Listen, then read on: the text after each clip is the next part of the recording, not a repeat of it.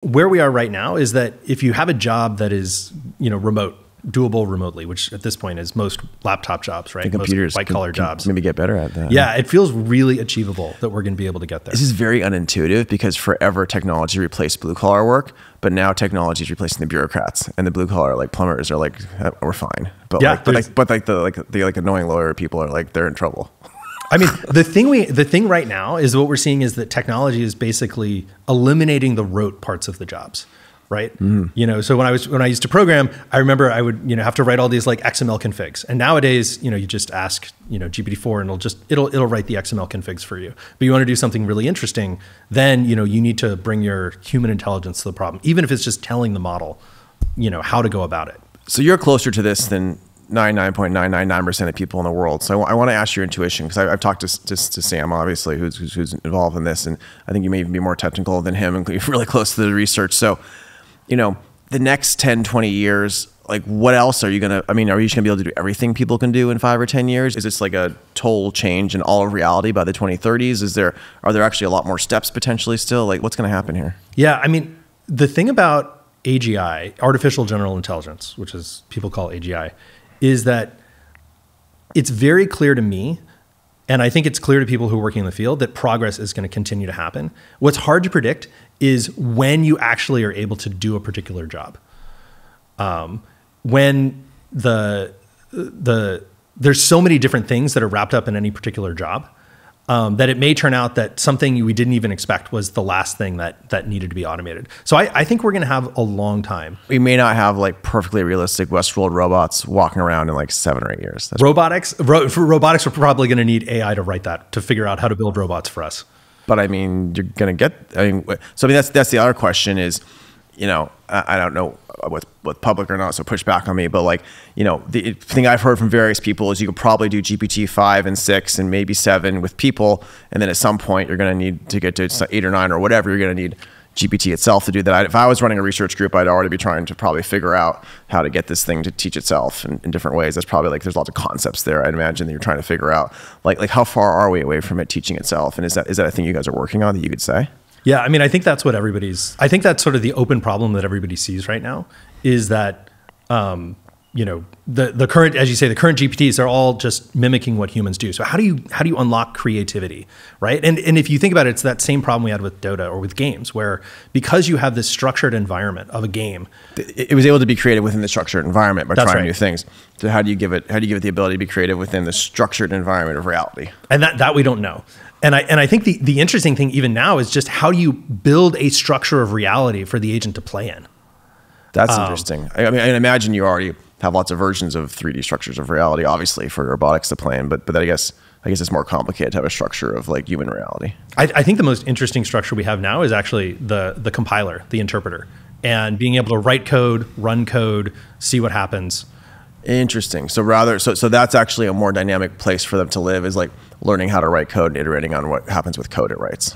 Yeah, I actually spent a lot of time at OpenAI thinking about 3D worlds, and ultimately the problem with the 3D world is it's very limited because you have to create everything interesting that's in there. That's fair. Right? There's no. I guess you could create a bunch of like human and emotional actors or something like this for it to interact with, but you're going to create some really dorky robots. They're all just going to be really good coders. But hey, you know what? You can you can be all the non-dorkiness. Humans can bring the non-dorkiness, and I will not be able to bring that, but normal people will be able to bring that for you.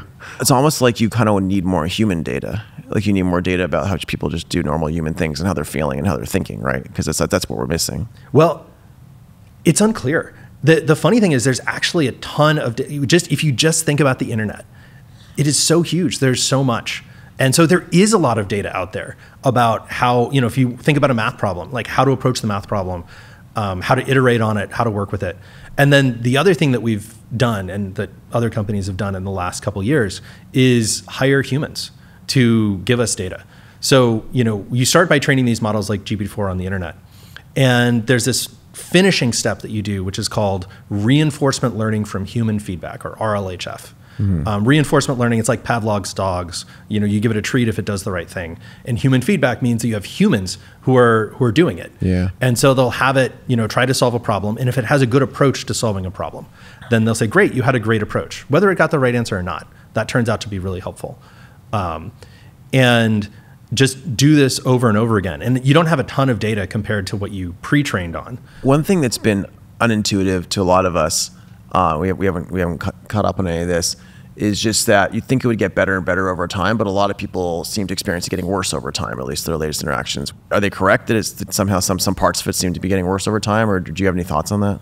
We think it's actually getting better over time. That some of the reports are sort of confounding various different things. People are just confused about it. I think people are just confused about this. Because even really smart friends of mine who are close to me feel like it's not answering them as well as it was. But maybe they just got expectations too high or got confused on that somehow, huh? Well, I mean, the models are stochastic. So, it's definitely going to be the case the answer you remember is the one when it got it right. And it doesn't display that flash of brilliance all the time. And what's your intuition that you could say obviously GPT-3 was just fundamentally different than 2, and 4 is much better than 3. Like, are we getting to an asymptote here with your work? Is 5 just like way better than 4? Like, how are you feeling about this? The way I think about it is that we are still pretty far away from the level of scale that is the human brain. Mm-hmm. And so there's no reason for there to be an asymptote. I think it just keeps working. When you say level of scale, what's the intuition for that? Like, what's the scale of 3 or 4 versus 5 or 6? Yeah, so you can count the number of neurons. And, this, again, like I said, this is very rough because a computer neuron and a brain neuron are not at all the same thing. There's probably an order of, it takes, 10 or 100 neurons to simulate a neuron in the brain. But, if you look at something like GPT-3, you can say, oh, well, that's maybe a lizard number of neurons. And GPT-4 is like maybe a cat. And you still have many orders of magnitude to go before you get to something that is actually the same size as a human. Is that really relevant though? Because you'd say this is human, you say this is a blue whale, and it's like a lot more. And blue whales aren't, I assume, they're not much smarter than us. Yeah, so, we don't know. Actually, I guess we don't know. They could be doing really cool philosophy in the ocean that we don't know about. But I think the other thing is that if you think about the data a blue whale is trained on, it's trained on where are the fish, when does it open its mouth, and when does it swallow, and it's not we're training on the human data.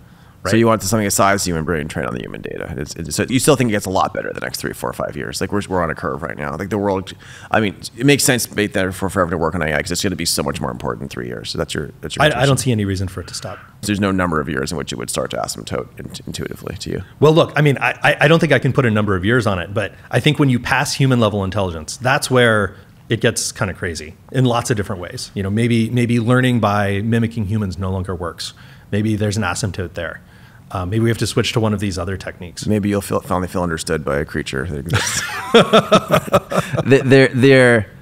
The way I sleep at night on this is I assume that there must be like multiple different S's. So like everyone always assumes there's like an exponential that just goes to the moon and the world's over, in a singularity. And I always assume there's like this and then another S and then another S. Is it possible there's like different paradigms we have to figure out that could take a while? Or do you think you guys have it all figured out enough to go all the way? I think there really are. I think these things are fractal, right?